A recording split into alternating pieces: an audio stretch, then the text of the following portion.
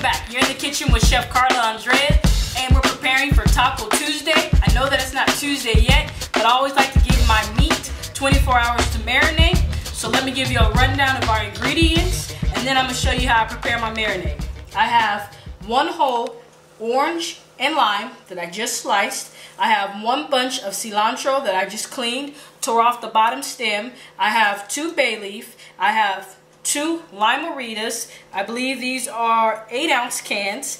Then I squeezed 2 limes and 1 orange, and I put it in the bowl. And then I have cumin, onion powder, garlic powder, pepper, but no salt. Salt we'll add when we throw it on the grill because salt will dry out the meat, and we don't want dry carne asada meat.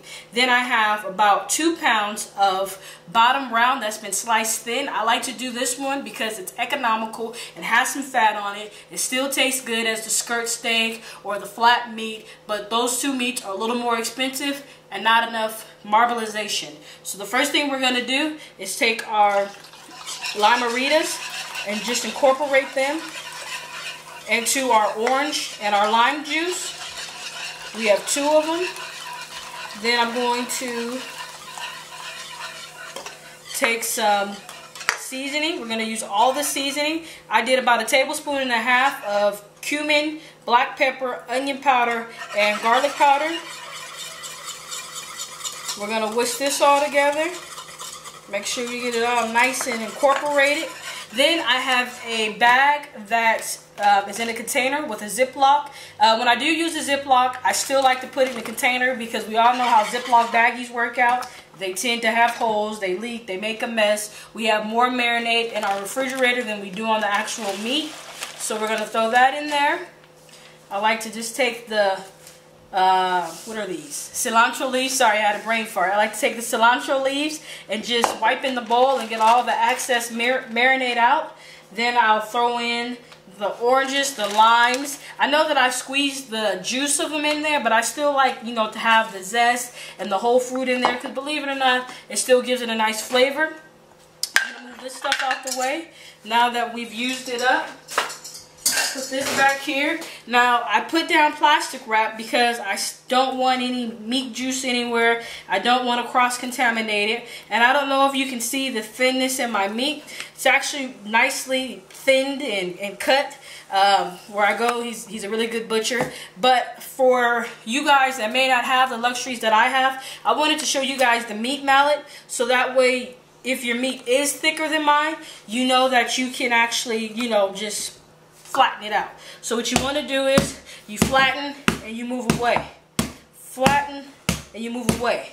You don't want to just, because then it starts denting the meat, it starts tearing the meat. So you just want to flatten and move away. And I'll show you one more time. I've already washed my meat before I put it in here. You know, make sure you guys wash your meat. Get rid of all that excess blood and everything on here. So you just want to flatten, push away, flatten, push away, flatten, push away, flatten, push away, flatten, push away. That's all you want to do, just real quick. You know, you don't want to spend too much time beating on your meat because, like I said, you know, you'll tear it, you know, and it won't hold up.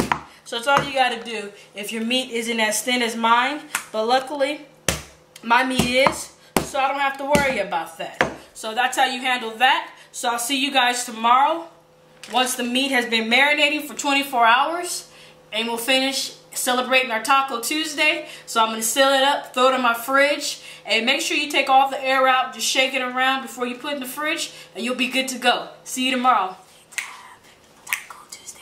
Howdy folks, it's Taco Tuesday. I'm here, you're there, we should be together, but since we're not, I'm going to make a wonderful Taco Tuesdays. We're doing the carne asada that I marinated last night. It's finally going down today. I'm going to do some Spanish rice. I have an avocado cream sauce that is off the chain, but the first thing we're going to do is make our Spanish rice. So let's see what we got. We got some chicken broth. We have pepper. We have salt. We have onions. We have rice. This is parboiled. We have diced tomatoes, 1 can, and chilies. And then I have 1/4 stick of butter. I'm going to go ahead and throw that in there. Let it get all melty. Make some melty goodness. because I love melty goodness. While that's making melty goodness, I'm going to go ahead and drop these in here. My one white onion that I did a small dice on. Make sure I get all the onion. Get that out the way. I'm going to search for a spoon. Found it. That was an easy search. Mix all this together. Now this rice is just simple. It's a, you know, no fuss. Very simple rice. It's not going to complicate things. It's not going to make it difficult. I'm sure we all have these ingredients on hand. I didn't want this rice to be too complex or difficult because it's Taco Tuesday. I should actually have a beer in my hand instead of standing here stirring up vegetables and butter. But I don't. Not yet though. I'm going to get one. So yeah, we're not going to make things too complicated. Maybe I should have made a margarita. I didn't think too much about Taco Tuesday today. I'm sorry. Maybe next Tuesday I'll have myself together. So I'm just going to go ahead and dump in my 1 cup of parboiled rice. Just doing 1 cup. You know, the more people you have, you can do more cups. This is going to be good for about 3 to 4 people. If you got 8, do 2 cups. Quick quiz. For every cup of water, for every cup of rice, how much water do you have? Or do you need? Does anybody know? Waiting. No? Okay, I'll tell you guys. You need exactly 2 cups of liquid for every cup of rice you use. Very simple. It's just 2 to 1. Easy to remember. When I make my rice, I don't like using water. Water, it's bland. You know, doesn't really have much flavor. I like using a stock. You know, if I know I'm going to be doing rice with beef, I'll use beef stock. If I know that I'm going to be doing something with chicken, I'll use chicken stock. But since I'm making Spanish rice, I just go ahead and use chicken stock because it gives it a lighter color and a lighter flavor. Because remember, the star of the show is the tacos. Oh, did I tell you guys we're making pico de gallo tonight? I don't know. Did I say that? Maybe I did. Alright, this is almost finished. When you go to put in your onions and your rice, let your onions get a quick kickstart. But like soon as you got your onions in for a few seconds, go ahead and add your rice. Because what you don't want the onions to get overcooked or too soft. And then you don't want, you know, your rice not to get cooked enough. So you want it to cook evenly together. So I went ahead and put in, ow, that was hot. I went ahead and put in some salt, some pepper. What did I say about rice? Rice needs a lot of salt. You need oh my God, I shouldn't have done that with pepper in my eye. Needs a lot of salt. So we're going to go ahead and just put in a little bit more. Remember, you don't want to add salt to your rice when it's done cooking because it gets all mushy when you go to move it around. And then it's just like, oh, I shouldn't have made this. I shouldn't have done this. So, you know, you don't want to do that. You want to cook your rice just until it's a nice golden aroma, till it's nutty. And you can start smelling it through the butter, through the onions, through the salt, through the pepper. So we're almost finished right here. There's one thing I forgot, which I'm desperately going to need. I need a lid. Give me 1 second. I'll be right back.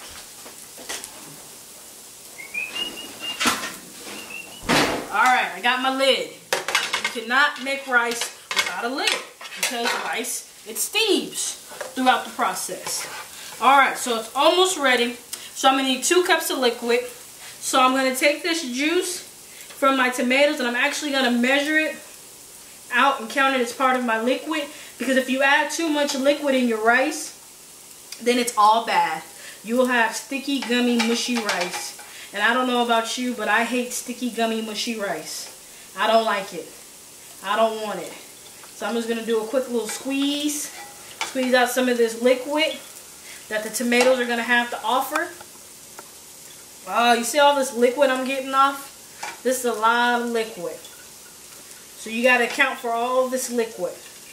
And I'm still not going to be able to get out all the liquid. So what I like to do is, I like to cook them down a little bit. So that way, I can get out most of the liquid that I can. I won't get out all of it, but at least I'll get out majority of it. And it'll be all good. So I got my rice going, it's turning nice and brown. When you're doing this, you want your stove or your skillet to be on like a medium low. So that's moving around. Remember, rice does burn or brown quickly. So you want to keep your head in the game and make sure that you're moving it or that you're aware while you're multitasking, while you're moving around. So let's see how much liquid we have right now. Okay, we're just shy of a cup. So I'm going to shake this up. Turn this down a little bit because I got to do a little time-consuming task. So I'm going to go ahead and get in 2 cups of liquid. Alright, so I'm going to go ahead and drop this in here. Woo-wee! Listen to that sizzle. Now that's a good sizzle. So we're going to mix this around. We're mixing. We're going to wait for it to come to a boil. Boil. Now you want to check your rice about halfway through, just in case you know you need to add just a little bit more water or a little bit more seasoning, because at the halfway point, that's when you're able to come in and just correct it. You know, you want to do everything by the book the first time, so that way if you do need to make any adjustments, you can do it. No stress, no skin off your back. You're well equipped for it. We're going to turn it down to low because it's boiling. And I'm going to check it about halfway through. Your Spanish rice should take about 30-40 minutes to cook. But make sure it's on low. Keep your eye on it. And I'll see you guys back. I'm going to get set up so we can do this pico de gallo and the avocado cream. So I'll see you guys back in a few minutes. Taco Tuesday time. Taco Tuesday time. Taco Tuesday time. Taco Tuesday. Yeah. Alright, folks. We're back. It's time for Taco Tuesday. We're still in the thick of things. Still in the trenches. So the first thing we're going to do is make our sauce. Here, I put everything in one bowl. I'm sorry, I just stepped away to get my blender. I put everything in one bowl because I'm like a blonde. I'll occasionally be doing stuff, moving fast, and I'll forget stuff. And when you're making a sauce, I feel like everything is vital to the sauce. You want to make sure you have in every single component. You want to make sure you have the lemon juice, the lime juice, the garlic, the cilantro, the sour cream. You want to make sure you have everything in here. So what I have in my bowl, cilantro, sour cream. I have salt, pepper, 1 lemon, 1 lime. I have a half a cup of salsa verde. I have a cup of sour cream in here. I'm going to put in 1 avocado and salt and pepper. That's it. Everything goes in the blender in 1 shot. So I'm going to go ahead. Oh, and I put in 3 garlic cloves too. I got to add my garlic in somewhere. So I got that all going in here. This is just how you make a sauce quick. This is how you do something that you know you're busy or you have a lot of things to do that day and you need it to be simplified and you need it to be quick. So just throw it in one big bowl together. So that way when it's time for you to use it, you can just say, okay, got it. Everything's in this bowl. I put everything together in no time. So that's my little trick that I want to share with you guys. Now, this is how you get out the seed from the avocado. That was easy. I don't recommend doing it as fast as me because I don't want you cutting yourself. Then sending me a message saying that I cut myself doing it the way that you do it. I'm just comfortable with knives. I'm not cocky. I still respect the knife because I know it can cut my finger off at any point in time. But I'm comfortable. I'm used to them. So I'm going to go and turn my blender on. Just put it on 3. And let it all blend together. Avocado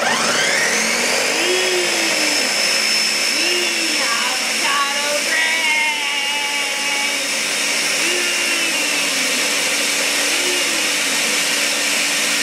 Almost ready.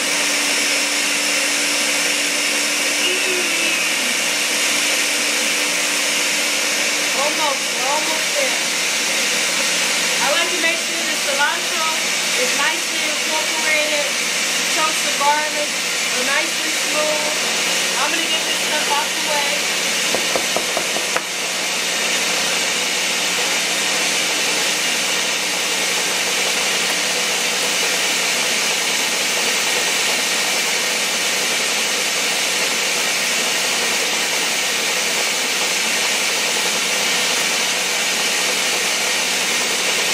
Alright, it's almost there.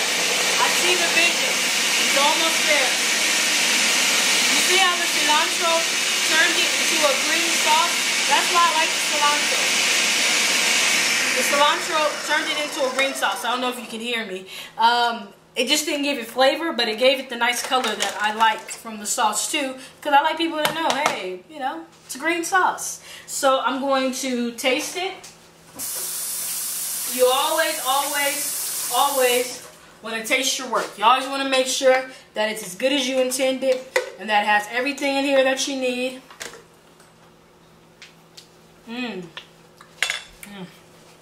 I'm gonna have my personal assistant taste it.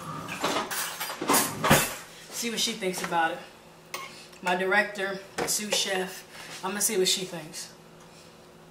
See if she likes it. She says it's money. I did it right the first time. Alright, so now the sauce is done. Let me rinse our sauce bowl out. Rinse it out, so I can put our finished product in there. Sous chef, can you do me a favor and hand me my spatula? Because I want to make sure I get every drop of soup. My spatula, soup. Oh my gosh, where's my brain at? I have too much going on in my life. Soup. I'm thinking about soup because I want to make you guys a tomato basil soup. No, actually my sauce, my cream. The sauce that's going to go for our wonderful carne asada tacos. Alright. So now we got our spatula. I'm going to go ahead and remove the blade. Make sure you remove your blade if you can, so that way you don't cut your little fingers. I don't want you having cut fingers. Kitchen safety is always a must. It's the most important thing, being safe in the kitchen. Alright, make sure you get all this good sauce. Leave no man behind. You want the sauce, you need it, you love it, you gotta have it. I just did about a little less than a quarter teaspoon of salt and pepper. Because, you know, like I said, I want the avocado, sour cream, the salsa verde. You want all that to be the star of the show. So I'm going to move this stuff out the way. Rinse my hands off. Alright. So we got this. It's looking good. It's nice. Move our blender out the way. Our magic blender. Alright. So that's good. So you guys see that? I'm going to go and put it in the fridge so it gets nice and cold for us. Now it's time to make our wonderful pico de gallo. I've taken one red onion, did a small dice on it. I've taken one bunch of cilantro leaves, just ripped the leaves off, chopped it up. Now I have two juice from a lime. And so I'm going to show you guys how to dice tomatoes. Now when you're doing like a salsa, a pico de gallo, it's a little different. Because salsa, you can roast a whole tomato, just chop a whole tomato off in there. But when you're doing like your pico, you want to make sure that you kind of just leave the seeds where they are. You don't want the seeds. You know, it's not really attractive to eat a seed. You'll learn that, you know, when you're doing fine dining, that you can go ahead and get rid of the seeds. So I'm going to do little strips. And then from my strips, I'm just going to do some dices. Get this all out the way so you guys can see. Make some dices here. I found the smallest cutting board that I have today. If it was small, I wanted it. Maybe I should have used my bigger cutting board for a little more room. But I said, why not? It's Taco Tuesday. Hey, go small or go home. So I'm going to go ahead and finish dicing up these wonderfully red, ripe tomatoes. And then I'll see you guys back when it's time to finish assembling our pico de gallo. Welcome back. We've made our crema. We have our rice that I've already checked. I had to add just a little bit more seasoning, a little bit more stock. So make sure you check it now that we are almost at our halfway point. I got my pan that's working on getting hot. Now we're going to finish up this pico de gallo. I have the juice of 2 limes that I'm going to go ahead and throw in there. Now I'm going to get me some pepper, a little bit more pepper, and I'm going to get me some salt. I'm going to stir it up, I'm going to taste it. This is looking real good. Got a nice lime juice in there, got the cilantro, the red onion. Let's get a little bit more pepper. Oh, shucks now. Look at this. Alright, we're almost there. I can't wait to taste it. Alright. Almost there. Give me a nice big spoonful. And I'm going to taste it. Alright, let's see how good we made it. Mmm. Mmm. Mmm. This is good. Mmm. I'm going to add just a little bit more salt. You know what my secret weapon is when I do my pico de gallo? I have a little secret weapon that I do when I'm making pico. I just take a little hot sauce and I just put a few dashes in it just to liven up the party. Give it a little acid, little pop in your mouth, because sometimes the tomatoes aren't live enough. So we'll get the acid from the hot sauce and we'll just make it special. So let's get one more little taste of it.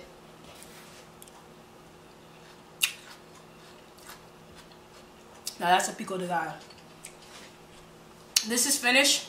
I'm gonna get my meat out, I'm gonna set up, and then I'll be right back so we can make this meat together. Alright, we're back. Pico de gallo, the cream is done, the rice is done. Now it's time to do the star of the show, which is the meat, the carne asada. So here's my carne asada that I marinated last night. I have bay leaf, cilantro, orange and lime juice, cumin, salt, pepper, garlic, onion powder. So to make this easy for me, and I put a limerita in. So to make this easy for me before I actually get to throwing everything out on the grill, I want to actually take my meat off because I don't want to cook the cilantro because the cilantro will burn. It'll just make like a little mess. So I don't need all that mess or headache while I'm trying to make some tacos real quick. Now, I like this recipe because the limerita just gives the meat a really good flavor. It tenderizes it so you don't have to use a very expensive cut of meat. I used the bottom round.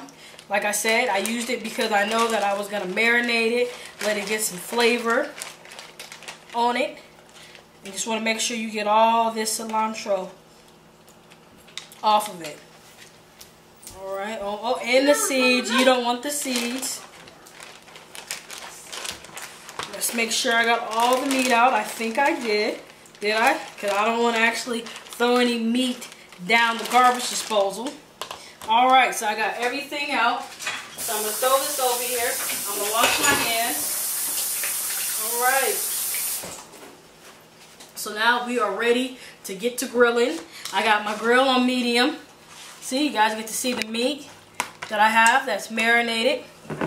So I'm going to get this grill fired up. I'm not going to put so much meat on because I want to be able to control it. So I'm just going to spread this oil around. Get this oil nice and good in the grooves. Just a little side note. I know you guys are probably wondering, dang, you know, how's her cast iron grill not rusted? Well, every time after I clean it, I slather it down with a little bit of oil. Both sides. Alright, that's good to go. I'm going to grab this meat. Oh yeah, there's that sizzle I like. I'm going to bring this just a little bit closer to me. Now this is actually going to cook 4 minutes tops. This cooks really fast, so you don't even have to worry about it. Alright, we get 3 pieces on there, so I'll see you guys back when the meat is finished. But before you guys go, I'm going to season it up. This always gets me with a little bit of salt and pepper, because I don't like putting salt on this particular cut of meat or any meat because it will suck all the moisture out of it. So I put the salt on right before I cook it. So when you do your marinades, no salt. Alright, I'll see you guys back in a few minutes. Welcome back. Taco Tuesday is officially finished. I got my pico de gallo, my avocado cream. I have my meat. I'm going to throw in a tortilla shell. I have my cheese. So we get this last tortilla shell cooking. I'm going to show you guys real quick how I chopped up my meat. Slide this out the way. Oh look, piece fell for me. I'm going to jump back over here to this tortilla. Because remember, we multitask. It's okay though. No rush. Alright, I like to just do it until it starts getting a little crispy. Then I'll take it and I'll bend it in half. Do one of those numbers. Get a little color on the side. Then I'll flip it over. Get a little more color on the other side. Then I'll allow it to drain. Almost ready. Almost ready, Freddy. I can taste it. Alright. Tortilla shell is good and ready to go. So let me open it up so I can get it to drain just a little bit better. I like to put my tongs right there so that way I can kind of shake it on down. So that way I can get all that extra grease off. Throw those down and show you how to cut this. I just like to cut little strips out of it real quick. And get some fat, I just cut around it. Then after I cut my strips, I just make little dices out of it. I make sure that I cut against the grain. And I go ahead, I'm going to add that to my pile of meat. Now that my pile of meat's done, I'm going to bring this back over here so we can assemble these tacos that we got. Alright, so this is how we're going to do it first. Actually, I'm going to put some what did I make? Some rice. I'm going to put some rice on it first. That way, I don't have to go back and forth. I got my good old rice that's been hanging out. Getting all nice and good and flavorful and cooked for me. Throw some rice on there. Got to cook in my little electric skillet so I can have some room on my stove. So now that we got that done, I'm just going to use my hands so I can dig right on in. I'm going to get some meat in here. Now, I don't like to go stingy on the meat because, you know, it's Tuesday Taco. It's, what, Taco Tuesday? Tuesday tacos. Ha, I like that. It's Taco Tuesday. I'm going to put the crema right here next. Oh, I can't wait to bite into this. I use a slotted spoon for my pico de gallo because I already got some sauce going on. So I don't want it, you know, watery. Oh, look at this. This is just, woo-wee. Boy, I love to eat. I can't wait. Just gotta throw my cheese on and I am good to go. Oh yeah. Make sure I get it from top to bottom. Oh, this looks, I love tacos. Oh yeah. Can't wait. Alright. So let's see. Oh man. Alright, let me move this meat out the way so that way I can hinder y'all's view. Let me grab me a fork. Let's see, what else can I move out the way? Let me get my sauces out the way because I just need you guys to focus on me. Move my salt, my pepper. Now let me put my cheese on here. I want you guys to watch this with me because I'm going to lay down this Cortiga cheese. Oh, so pretty. It's going to look good. Oh, yeah. Look at all the Cortiga. Ooh, buddy. We made us some good tacos tonight. Marinated in some limerita for 24 hours. You can go longer. Some days I'll do it for 3. I'll do it for 3 days. If I know on a Sunday, or Saturday rather, getting ready for Taco Tuesday, I hook it up. Alright, so now this is the test.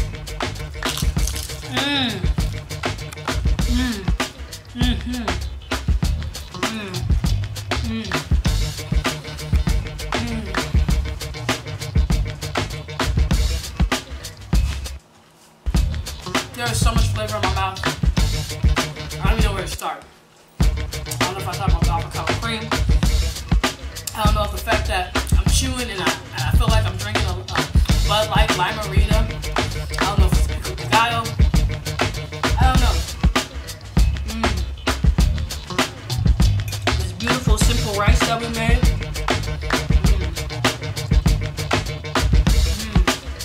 So good. This is good. Well, I'm going to finish up this meal. I want to say thank you for watching the video. Thank you for subscribing. If you haven't, please do so. I appreciate it. Hope you guys are enjoying your day. I'll see you next time. Happy Taco Tuesday.